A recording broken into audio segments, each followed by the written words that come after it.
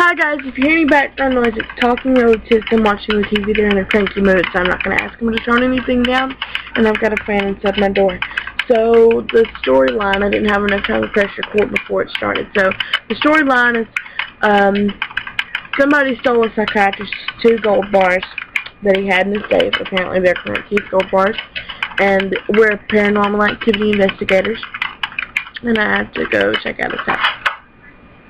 But first I'm going to go over here.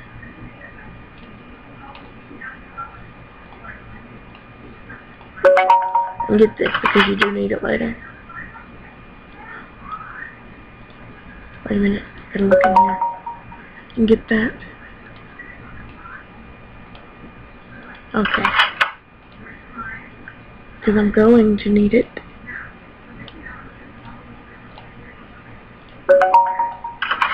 But you don't give it back to him.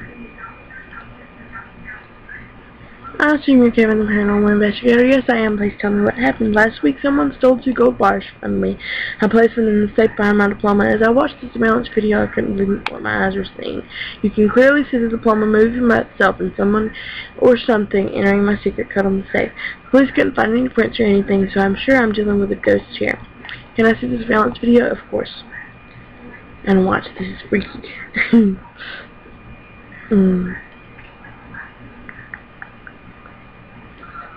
It sure looks suspicious. I'll start my investigation.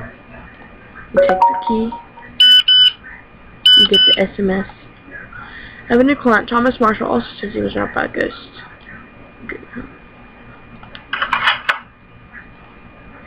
Hello, I'm Kevin, a paranormal investigator. Hello, I'm Thomas Marshall, a humble piano teacher at the Vortex Music School. Oh, and by the way, that closet with the vent at the bottom in the pharmacist, in the psychologist's house, he don't want you to go in it, and Kevin says note to self, he may be hiding something in it. Please tell me what happened here. Someone has stolen 2 gold bars from me. I hid them while inside my piano, and now they're gone. The police were here and couldn't find any prints or sign of a break-in. They think I just lost them. Can you believe that this is an outrage? Do you know the local psychiatrist, McGinnis? I may have heard of him, but I'm not sure. What does that have to do with my gold bars? It seems that someone has stolen some gold bars from McGinnis, too. That's a weird coincidence, but nothing more. I'm sorry I'm reading fast. I'm just trying to get it all done. Maybe I'll start my investigation. Note to self, ask Caroline to find out if there's any link between McGinnis and Mr. Marshall.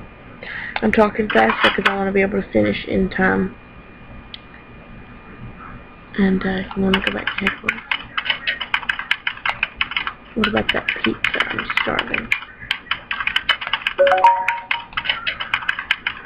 It appears as a man, Gary Porter, who took piano lessons with Thomas Marshall. He won 4 gold bars at a local music contest 5 years ago. A week later, the very same Gary Porter was admitted to a maximum security mental institution by Dr. McGinnis. He's been there ever since. Can I go there? Guess not. Okay, so what you want to do is you go back to Dr. McGinnis' house, and I'll show you about the closet. This is what happens when you try to enter the closet. Oh, please don't go in there. It's just a storage room. I can assure you won't find any clues in there. Note to self, he may be hiding something in there. So what you do, you take the sleeping syrup, because I tried to give it to the pizza guy at first, but it wouldn't let me, so you take it and put it on the piece of pizza. Don't eat it. Give it to him. Because he says all the tension has made him hungry. So you give it to him, put it on there and give it to him. Oh, thank you, I'm starving. I'm feeling a bit sleepy. It's locked, so play that key. Explosives. Keep away, and years.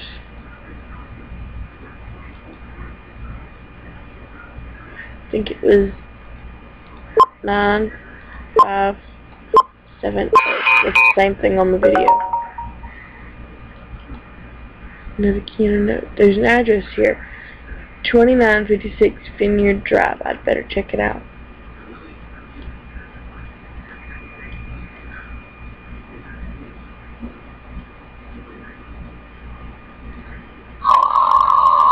He probably tells you it's explosive so you don't move it. It's too dark to see inside and I have nothing to remove the boards with.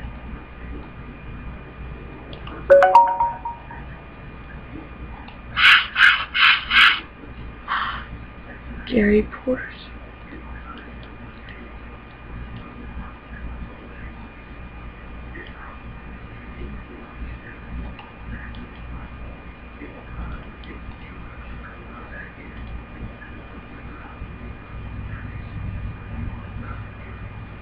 Some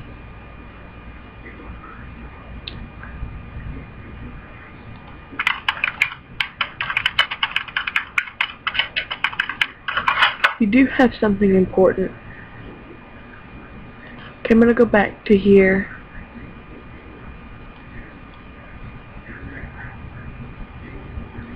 See if I can click around.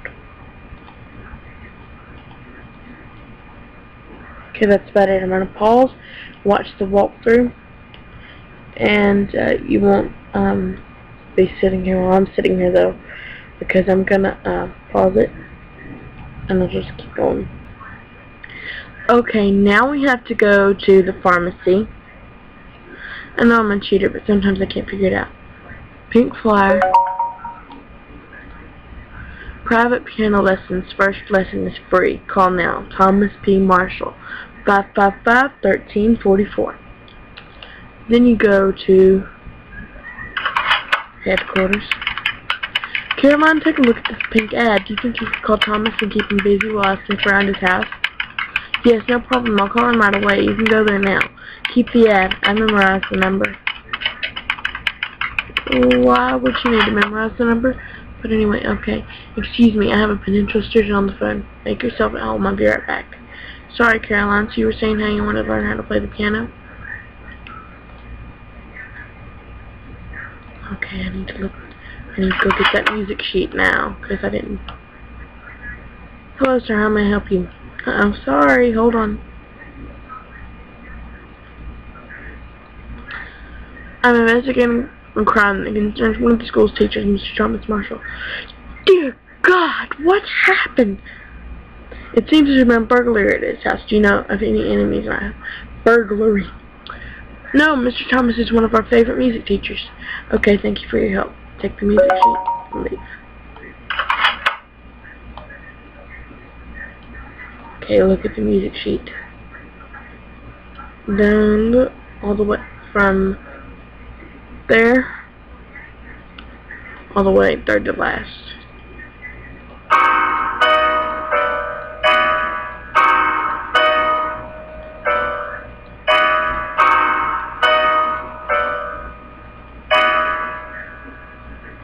That must not have been the right key then.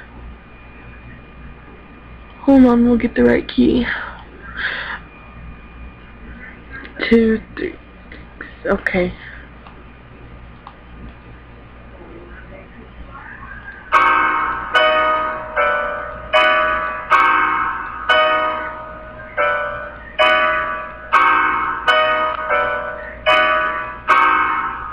Okay, I played one more key, but I want to look, because I can't possibly have that wrong one.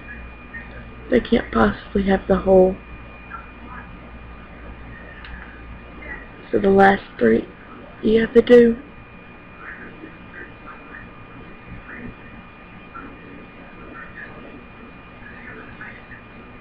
They do, so what's with that?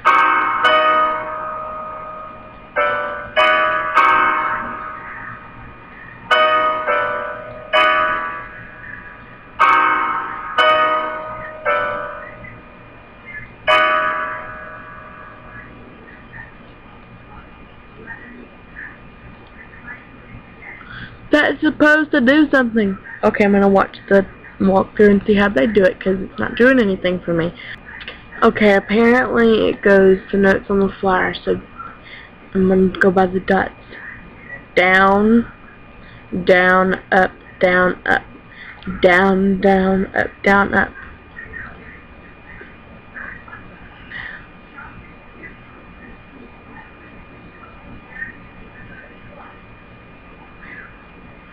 Okay, let's see if I can play this right. No. I don't know how many minutes it's going to take me to memorize how they do it. Okay. Okay, I was going to keep it on pause while I did that part, but it brought down this ladder, as you can see. And we're gonna go up it. Looks like an alarm system. Vortex is it behind it.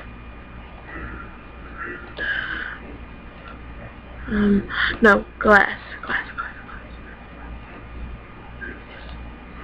Okay. There.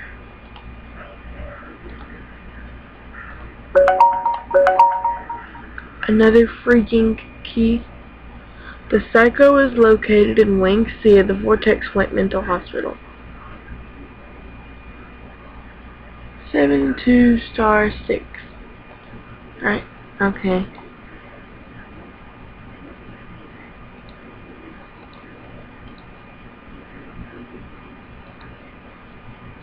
*6.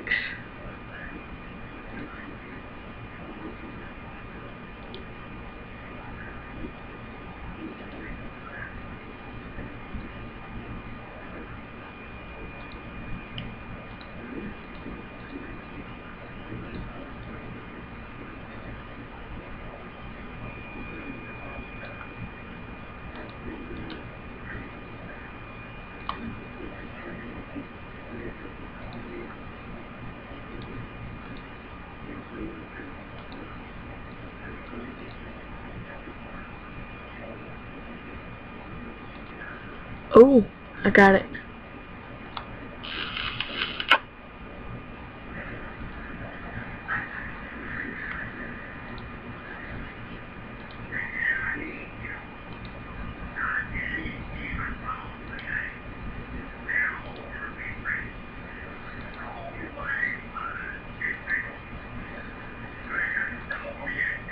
*6.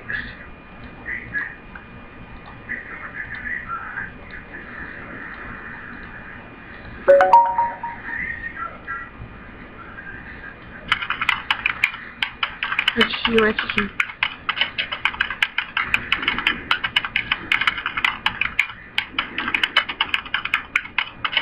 Yet she's still eating pizza while she says that.